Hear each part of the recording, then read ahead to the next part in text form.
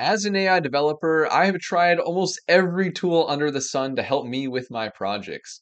Tools like Bolt.new and Fragment are really good at generating code bases to get you started on your projects. And then other tools like Cursor and Klein are fantastic at generating functions, scripts, or components within your existing code base. But sometimes you just need a ChatGPT-like interface to talk to the latest and greatest LLMs to get advice on very specific problems in your project, or to get help with higher level details that an AI coding assistant is not going to be able to help you with. The problem is, all of these different LLMs are on different platforms, and it just sucks to go and pay $20 a month for GPT, and then $20 a month for Claude, and then you have to go over to this platform for Llama, and then this platform for Gemini. Sure, I could just only ever use one LLM, but I cannot be the only one who gets frustrated with even some of the best LLMs sometimes, and I just have to go and try my shot with another LLM that I think could probably handle this specific problem better. It would be great if there was one platform where I could try all of these different LLMs for cheap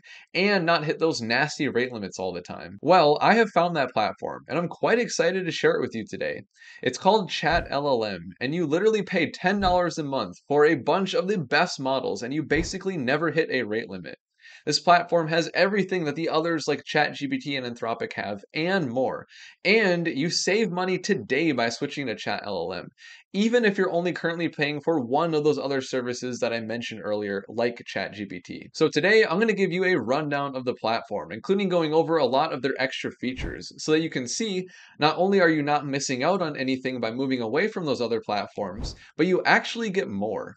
So let's go ahead and check it out and dive right in. So to get started with ChatLLM, all you have to do is go to chatllm.abacus.ai and then click on the Get Started button.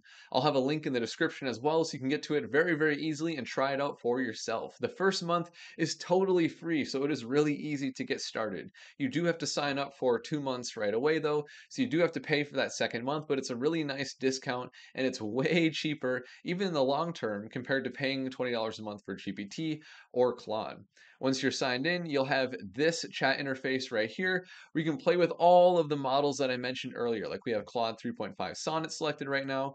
You've got GPT-4o, Llama 3.1405b, Gemini 1.5 Pro. Even O1 is in this platform as well, which is really neat. So let's go ahead and start playing around with these models and seeing what we can do, and also seeing what additional features there are in ChatLLM that you don't have anywhere else. So I'm going to start out really simple here with some prompts to different LLMs, and we'll get into the more advanced features with ChatLLM as we go. So right now I'm going to switch to just a random model here. I'll do Gemini 1.5 Pro, and I'll ask it to do something basic so we can just see the core features of ChatLLM that we'd really expect with any chat platform. So I'll say do some research on the best AI topics to learn right now. All right, so we'll see how fast it is, and also if it's going to search the web. Yep, it did, looking really good.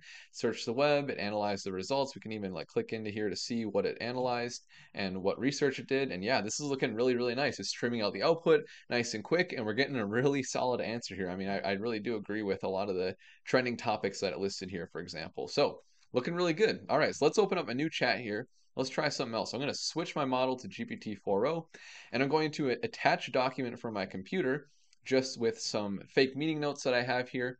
You can also attach from OneDrive or Google Drive, which is really neat. And I'll just say, summarize these meeting notes. All right, so I'll give that to GPT-4o. It'll analyze, and boom, look at how fast that is. We are summarizing this meeting. Looking really nice.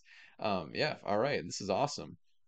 Now, another thing that ChatLLM has that is really cool. Let me open up a new chat here.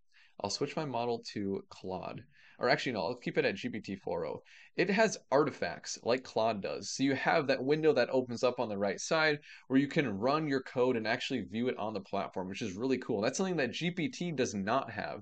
So I'm specifically picking GPT-4o here to show you that it can use artifacts when you can't even do that on chatgpt.com. So what I'm going to do here is I'm going to click on Playground, because this is what will give us the artifacts on the right hand side when we ask the model to code something for us. And so that's kind of the same thing. Playground is equivalent to artifacts. And so now I'll say make a snake game with HTML, CSS, and a JS. All right, so it's going to generate all the code for me here, and so it'll take a little bit. So I'm going to pause and come back once it is done. All right, it is generated. This is looking really, really nice. It's a little cut off here. When I've tried it in the past, it hasn't been, but this is looking nice. And yeah, you have the preview here in one tab and then the code on the other, just like you would have with like the artifacts in Claude, for example. But again, using GPT, that's not something you can do on ChatGPT.com. So yeah, let me go ahead and try this out. All right, I'm apparently sucking, but yeah, this is working really, really nicely. All right, let me just die here. All right, there we go. Nice. And yeah, this is awesome. So moving on. Next up, you can actually summarize videos that you upload into the platform here. Not something I have seen before within a chat interface like this. So neat. So I've uploaded the outro for one of the last videos on my channel, and I'm just going to ask it to summarize this video here.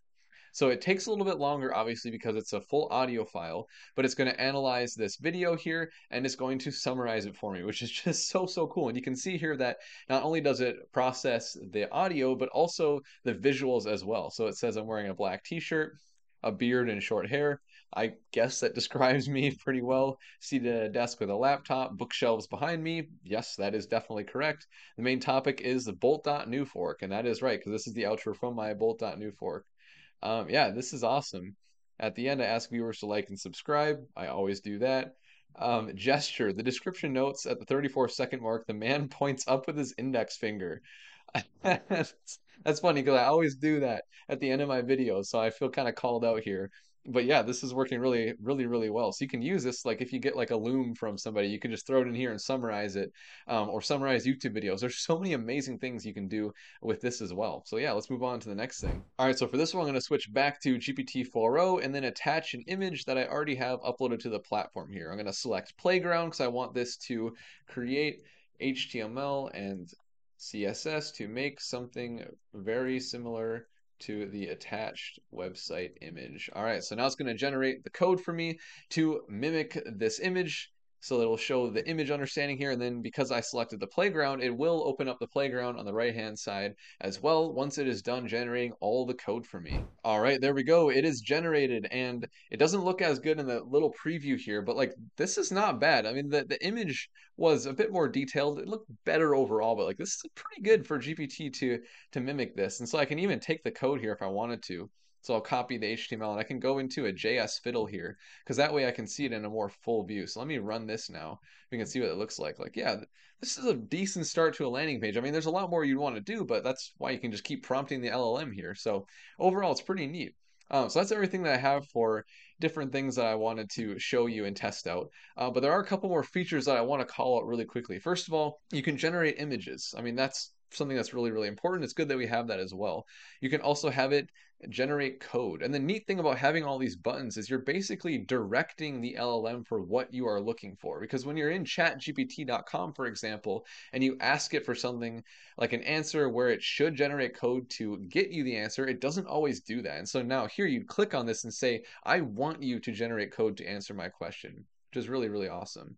Also, you can take a screenshot of your screen, which is really nice. So I can even go to my entire screen here, take a screenshot, and then use that as the context for my LLM, which is super neat and can save a lot of time. You can generate PowerPoints, which is really cool. And then if I click on the more here, I can do a video analysis. I can scrape a URL, which is really important. I can generate videos, which is really cool. I have not seen that on another platform like this. Yeah, docs generation. Yeah, there's so many cool features that you have here. And on top of that, this is a team-based platform. So if I go to the top right and click on invite team here, you can see that I can invite other people into this platform to play around with the LLM at the same time with me, and we can share our prompts and our conversations with each other, which is really powerful because collaboration as you're working with LLMs is a really important thing. Also, I just want to mention that you can connect Abacus here, ChatLLM, to other platforms as well. So if I click on messaging connectors and then go to platform connectors here, it'll open up a new tab here.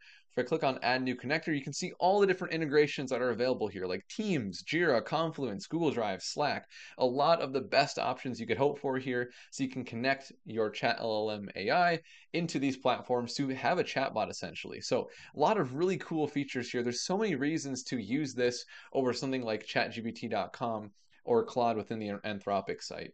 There's a lot to offer, and they're continuing to pump out a lot of more amazing features as well. ChatLLM is my favorite platform for when you want to, just chat with an LLM. And a lot of times that is exactly what you need instead of going to all those fancy AI tools out there. Especially for, like I said at the beginning, when you have a very specific problem or something on the other extreme that's really high level that you want assistance with an LLM. So that's all I've got for you today. If you appreciated this content, I would really appreciate a like and a subscribe. And with that, I will see you in the next video.